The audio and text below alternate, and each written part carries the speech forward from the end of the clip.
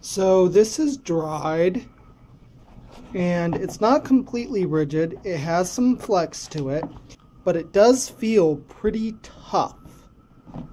Now, as you can see, I've grommeted 4 corners of it, and that's so that I can strap it to this tree outside.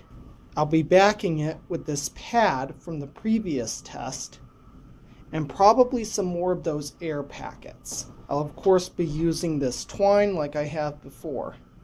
And given that it's cold out, this is also a good excuse to try out my new gambeson that just arrived yesterday, while I was actually editing the previous test video.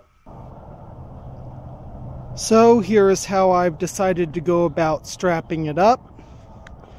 This tree, under the previous owners of the property, had storm damage, and about half of it went at one point.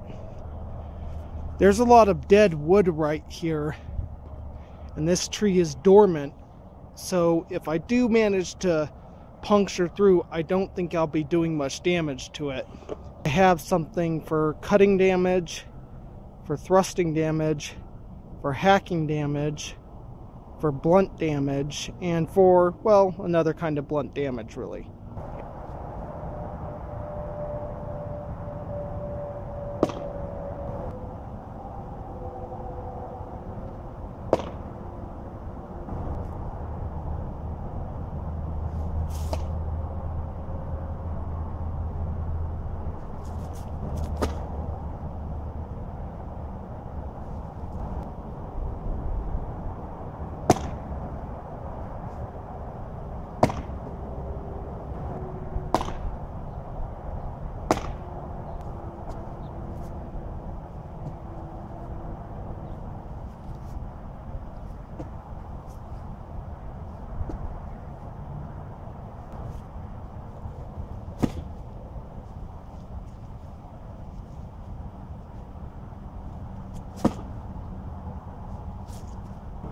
So, what's the damage report?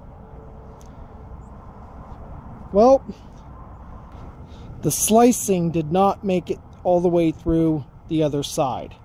The thrusts went right through, but they didn't go through very far, and it looks like they bedded out into here. I ended up hitting in the exact same spot with the axe twice, and so it went all the way through. But it didn't create any new damage where the padding was behind it. The blunt thrusts did impress onto the other side, but they didn't break. The blunt strikes did the same. They deformed it, but they didn't break it. The shield really didn't do much. Actually, I think one of these is a blunt strike from the shield's rim. The boss of the shield didn't rip or shred it or anything, or like completely just bust through it and crack it in half. But that's because it's a little flexible. So, all in all, I'm pretty satisfied with this. I think with a little more experimentation, I can make it even stronger and lighter, and develop a process by which I can make these quickly and cost effectively. Have a good one.